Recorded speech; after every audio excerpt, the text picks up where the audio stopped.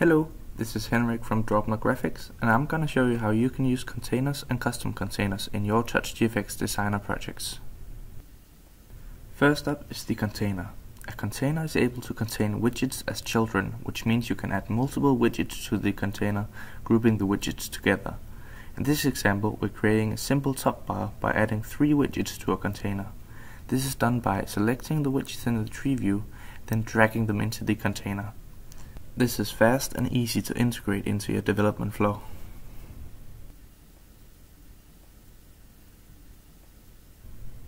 To create a custom container, enter the Custom Containers tab on your left-hand side, add a custom container, and start building. A custom container is also able to contain multiple widgets as children, but is intended for use in multiple places. For example, we can create our top bar as a custom container, making us able to use it on multiple screens. This is done by first creating a custom container definition as we're doing now, and afterwards adding instances of the definition to your screens. This makes it possible to edit the custom container definition in one place, as changes made to the definition will affect all instances of the definition. When you have finished editing your custom container definition, you can add instances of it straight from the widget menu.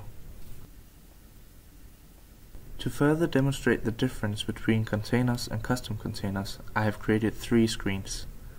Screen number 1, screen number 2, and screen number 3. On the 3 screens, I also added a top bar container, which are completely identical for each screen. If we go and change the background color for our container on screen number 1, we can see that the changes made on screen number 1 will not take place on screen number 2 or screen number 3.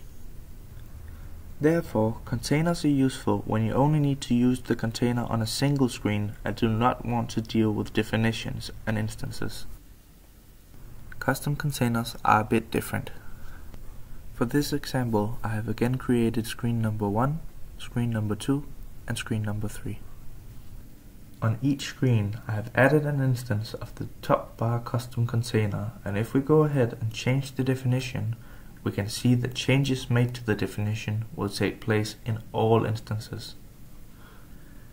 This makes custom containers useful when you want to reuse a container on multiple screens, but want to be able to edit all the containers at once, fast and easily.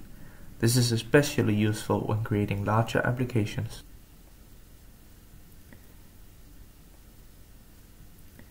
A container can also be used as a viewport on the screen. In this example, we will simply demonstrate how this works. By adding a container, we are creating a viewport in the center of the screen. We'll add a box to it, making us able to see the outline of the viewport.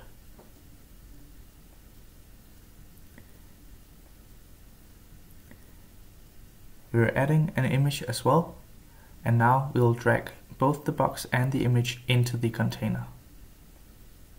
By doing this, the left-hand side of the image is now transparent, while the right side is fully visible inside the viewport.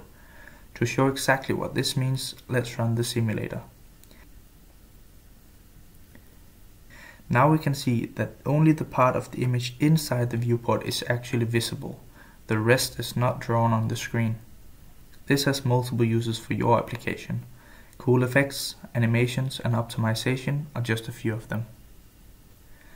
As we can see, containers and custom containers are powerful in different situations. If you have any questions or feedback, don't hesitate to jump into support.touchgfx.com.